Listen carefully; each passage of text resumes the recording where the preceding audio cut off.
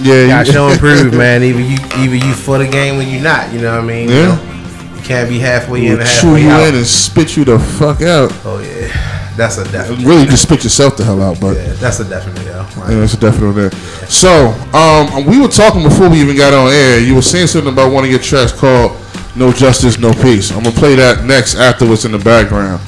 Yeah. Can we talk about it? Yeah, yeah, okay. absolutely.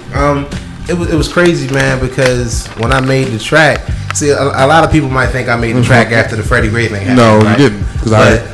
I mean, and if I did, cool. But the thing was, back in August, I had experienced a lot of death, and we know with the passing of Ooh, right, in June, it was like that was like rough to come off of. But then like in the month between August and September, I had experienced like maybe 4 different deaths by people that were close to me. You know what I'm saying? And one of them was my cousin, Devin Cook, who was murdered. Right. You know, I mean, he was a young, kid who, he had he played lacrosse. You know what I mean, for what was it, Catonsville Community College? Like, it was a big thing in the city when he had got murdered. It was all over the news and everything. Everybody was trying to figure out why they did it and all this other stuff. But like, I saw my family going through a lot of pain. It was very painful, you know what I mean, to go through. And then right after that, the whole Mike Brown situation happened. You know what I'm saying? So at that point, when I was making a record, it actually just happened.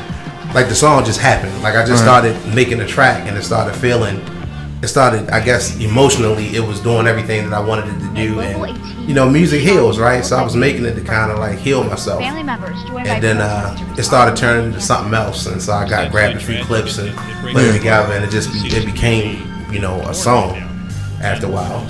So now I hear there's possible video? Oh no, there is a video. This is the next single. This is the next single for the record. The next single off of the record after the Sean Armstrong.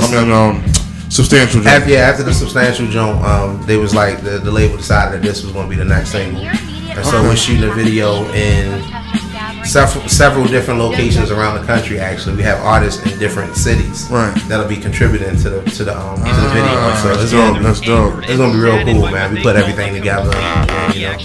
That's just really dope, man. Because I mean, especially like you said, with what's going on, like even when all that went down, like I ain't gonna front, the Baltimore joint, it kind of like propelled a lot of other dormant, upset individuals to kind of come together and react to the dumb shit that's going on.